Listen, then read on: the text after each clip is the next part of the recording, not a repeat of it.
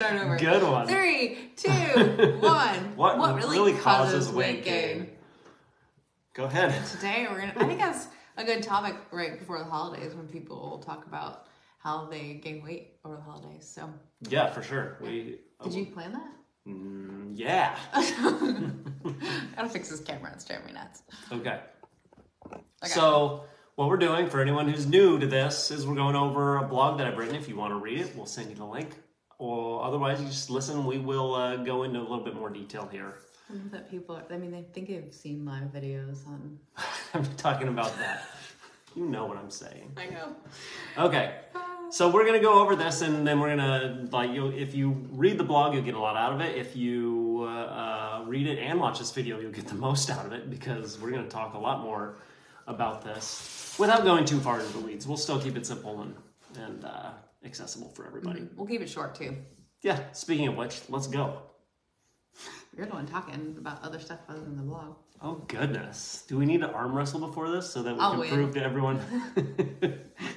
Okay, it's hard to know the right way to lose weight if you don't have a good grasp on what causes weight gain in the first place. So that's really why I wrote this. And unfortunately, there's a lot of misinformation about this topic in general. So we're going to cover two sides of it. One is the source of weight gain that happens just slowly and steadily over a long period of time. And then the other side of it is the reason why your weight might go up even when you're on a diet. So you're trying actively to lose weight, but your weight jumps up. So we're going to cover both sides of that. But we're going to start with a true story. So, yes. I'm intrigued. Ooh, I think you've heard this story before, but maybe you won't remember it. I'll just pretend. Yeah. Like I usually do. Yeah.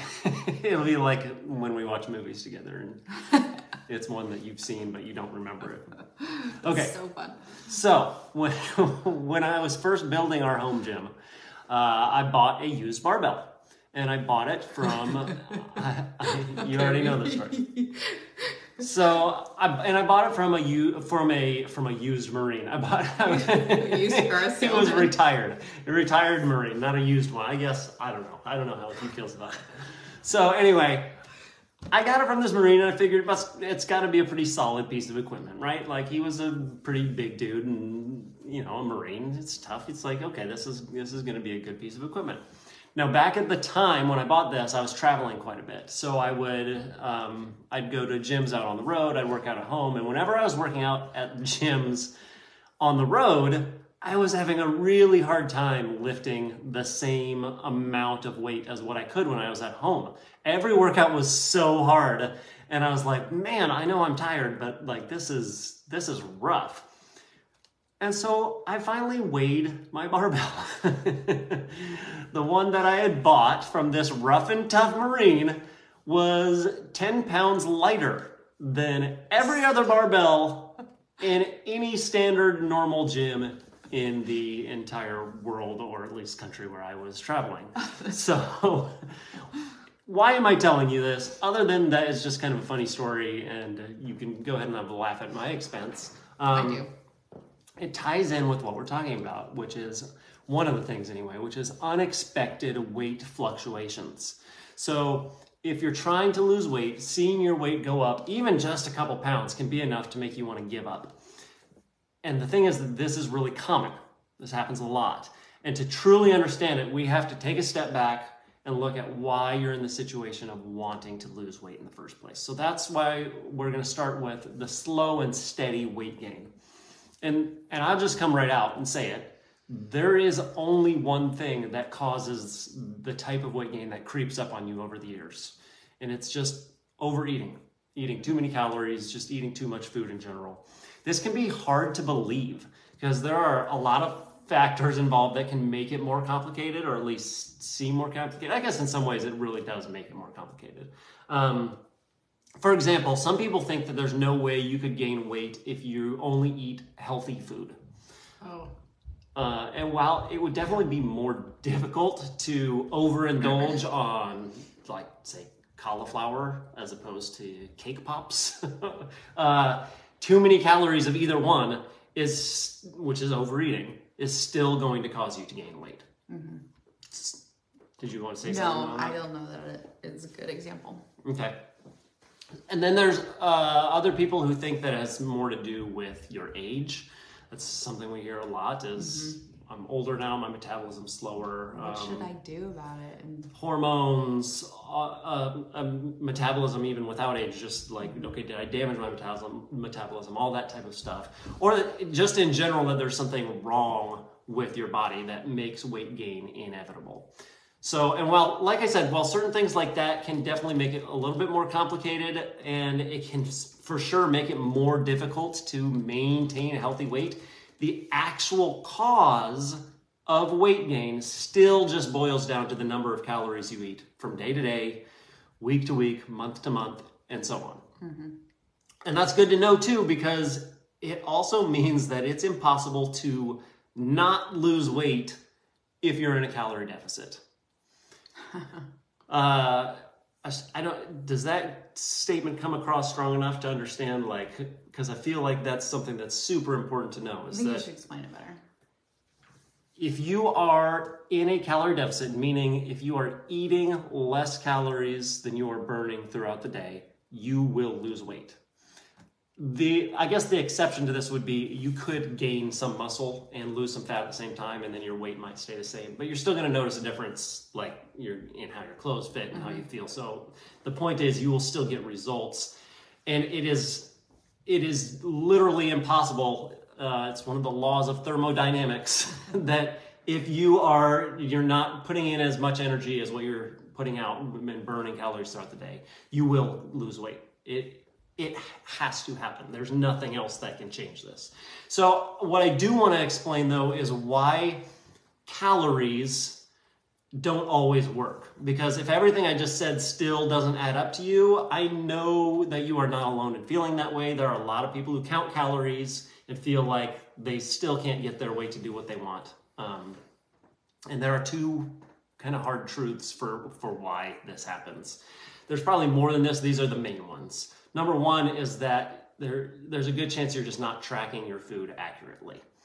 And oftentimes this really isn't through any fault of your own. Calorie counting isn't inherently bad, but it's a more flawed system than what a lot of people realize. And so if you're depending on that, counting calories, it can let you down without you realizing that you're even doing anything wrong, because it's not your fault. Well, if you've ever looked for like chicken breast and gotten 15 different possibilities if you're for using how an many app. calories Yeah, is in there, you know that there is some error in there for sure.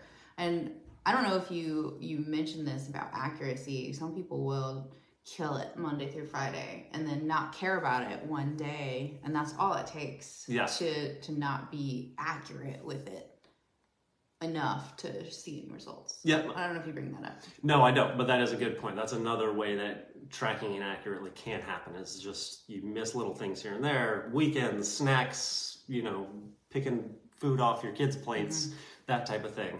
So there's a lot of different ways it can happen. The point is, it's not necessarily your fault. Maybe it is, but I want to just say that, like, if this isn't a matter of you're doing something wrong, it's the system's a little bit flawed, and if you don't recognize that going into it, you might have trouble getting results. So that's number one. The other reason why it can seem like calories don't work the way that I'm explaining that they should is that you might have been given a bad calculation for how much to eat in the first place. Yes. And again, this might not be anyone's fault. There isn't a perfect way to calculate how much you eat. Everybody's totally different. Yeah. Well, when I calculate what my clients should be eating, I tell them it's a ballpark. It's educated guess. This is a starting point. We could go up, we could go down, because there is no math equation unless you have like some fancy equipment to calculate your metabolic rate. Even then, it's inaccurate. That's going to tell you how fast or how slow your metabolism is. So there's just no math formula that anyone can do that's ever going to give you an accurate number. There's more than just metabolism too. Like, there's how many calories you burn there's multiple factors involved in that. So it can change from day to day. Yeah. Which is the other side of it. It's going to take some experimenting, but even if you get it right, it might change over time. Well, it will change over time. So it's, again, the calculation may just be wrong. You may have gotten a bad one in the first place, or it could be that it changed over time. You stopped getting results and you need to refigure it. I want to add another thing in there. Yeah. The other thing I think that can contribute to a bad calculation is apps or equipment that tells you how many calories you burned. Yeah. I think that can give you a very, very inaccurate number of calories you're burning. And that affects how much food you eat when you play that into if you're counting calories or not. Yeah. Yeah. We don't track that with our clients or ourselves. It's just a fun number. Yeah. All of this can be super frustrating to hear, which I get, and which is why having a coach like us will help, because we give you that outside perspective on being able to kind of look at all the data, track it more effectively, and so we can tell you what changes to make if something's not working, because there will be changes that come up. Whether you get help or not, though, the starting point is the same. You have to, in order to come up with a solution that's actually going to work for you, you have to accept the fact that overeating, even little by little over a long period of time, that is the cause of weight gain. That's it, and nothing else. Once you know that, it's easier to implement more effective strategies to help you lose weight. And I do just want to say real quickly that the answer is not eat less. That's often the advice given is move more, eat less, and that's not the solution necessarily either. Yeah. So I'm not going into that here because that's a totally other topic. We do have a free guide that talks about the myths of weight loss, and if you want that, we will send you the link for that, because myth number 3 talks specifically about how eating less is not good advice. So, okay. Overeating causes weight loss. Now let's talk about those unexpected fluctuations. Like the barbell for me, that was totally different than what I thought. Same thing, you're on a weight loss journey and you're not expecting anything to be different, and all of a sudden, and this can happen many times while you're losing weight, one day your weight goes down, the next day it goes up. And then the next day, maybe it goes down again, and then the day after that it goes up, and maybe it stays up even for a few days. And you hope that it's going to go down again, and maybe eventually it will, but okay, so what's going on here? So when you experience a spike in weight like this, there are a few things to consider, and these are the questions you can ask yourself. 1, did you indulge in more carbs recently? More than normal. I'm not even saying like excessively, just did you happen to have more carbs today than what you normally do? Mm-hmm. Have you worked? So let's make that even more like tangible. Like, did you go back for seconds on the mashed potatoes, or did you have a treat after dinner? And you normally wouldn't. When you normally wouldn't. Or are you having one more drink every evening than you normally would? That's what that looks like. Yeah, and again, it's not that it's bad. We're not saying that you did something wrong. That's just something to consider. Another thing is, have you worked out recently? Are you weighing yourself at the same time each day? Do you eat your meals on a regular schedule? Was your last meal particularly heavy, like literally in weight, or particularly salty? Yeah. When was the last time you went to the bathroom? Or did you eat something that you normally don't eat, or a style of food you don't normally eat? That can affect as well. Or are you on your period, or about to be? Where you're at in your cycle can affect your weight going up or down. Or has your stress increased recently? I don't think I put this one in here too, but sleep also. Like, did you not get a good night's sleep? For sure. That all of these things can cause weight gain, not because you gained fat or because you did anything wrong, but simply because your body is holding on to more water at the moment, or because there's more food in your stomach, or just waste in your intestines in your body. And that will cause that jump in weight, but it's nothing to worry about. This is not the same thing as that long-term steady weight gain. This is just a temporary bump because of water or food or whatever. It's not bad. Even though the number on the scale went up, you very well may still be losing fat. Totally fine. You may be losing that consistently. The number on the scale is just not always going to reflect that. And that's the main point with this, is that weight loss is not linear. It will not always you don't just start losing weight one day and it goes down and down and down from day to day. It's going to go up and down. Okay. So in the meantime, when these unexpected fluctuations in weight happen, what should you do about it? So number one, just being aware that your weight is randomly going to jump up and down while losing fat can be a game changer because it takes the pressure off of the daily changes. Yeah. It teaches you to look for those long-term trends. And it's those trends that are going to tell you what you should do next. So we recommend you weigh yourself every morning, just after using the bathroom. Same time of day, same whatever you're wearing, just like the same system, essentially. Yep. And then just get comfortable with those daily changes in your weight. Don't stress over it. Even if your weight stays up for several days, you've got to be patient with this. Since random shifts in your weight are normal, what you have to do is look for the average trend over 2 to even 4 weeks to get an accurate assessment of your progress, of what's really going on, and to see if what you're doing is working.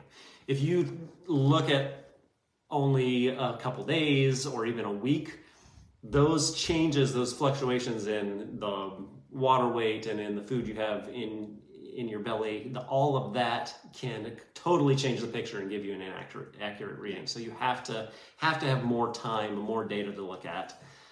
That's something we look at as coaches too, is we track that so that we can make sure that you're changing anything immediately that needs to be changed, or just making sure you're staying on the right path so we can get to the results. But if you don't have a coach to do it, there's some cool apps out there now that can help you track that weight long term and help you figure out what those tiny little fluctuations mean. Are. One of my favorites is called Happy Scale. I can't remember if it's free or cost, and I don't get any kickback for it, but I really enjoy it personally. And I think people who have anxiety about the scale, it's designed to just take that anxiety off and worry less about those little fluctuations. Well, and that's the whole point of this too, whether you're using that app or we're coaching you or you're just doing it on your own. What happens is when you learn to not let those unexpected fluctuations bother you, you follow the patterns, you see every few weeks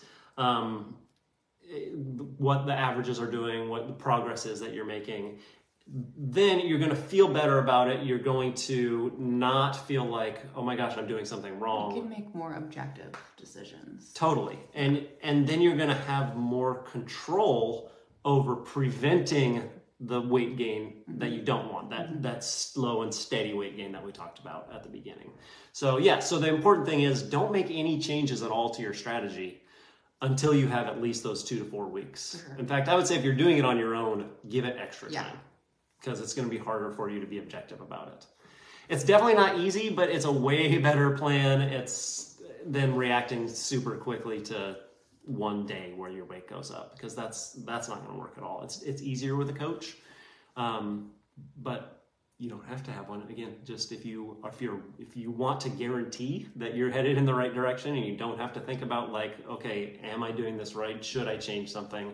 That's where we come in, because we can just take care of all that for you, so you don't have to guess on it and figure it all out. We can help you lose fat, make sure that you're losing it from where you want to. Even the stubborn fat, make sure you have more energy, make sure you're feeling strong and confident, making sure that you're eating better consistently, that it's something you can do long-term realistically, and that all of this is going to be healthy, that you're not just losing weight and then you're going to end up having health complications later on, which can definitely happen. So if you would like help with that, be sure to send us a message. Otherwise, that is it. If you've got questions, leave a comment or send us a message on that too, and we've got Q&As, or we can message you, whatever you prefer. But hopefully that helps understand what actually causes weight gain. I think it was helpful. Good. So hopefully they do too. All right. All right. Bye guys. Have a good rest of your day. See ya.